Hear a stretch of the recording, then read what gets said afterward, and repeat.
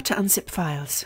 To unzip files, we need to locate the zip file that contains the file or files we want, open it, and then unzip it into the folder where we would like the files to be placed. In this demo, we will use a zip file I received via Gmail.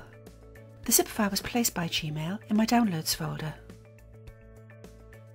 To get to the Downloads folder, I'm going to click on This PC in WinZip's file pane, click on the Downloads folder, and find the file that was sent to me from the list of files in the Downloads folder. The file is called Product Launch Zip. To open it, I will double-click on the file's name. The zip file opens and I can see Product Launch Zip in my zip file pane.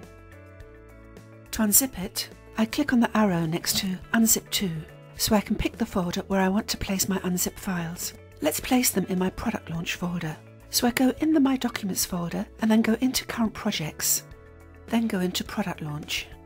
I click Unzip and the files unzip into this folder.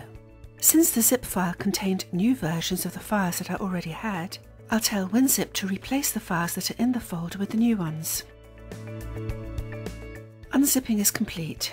WinZip automatically navigates my Files pane to the folder in which I just unzipped my files.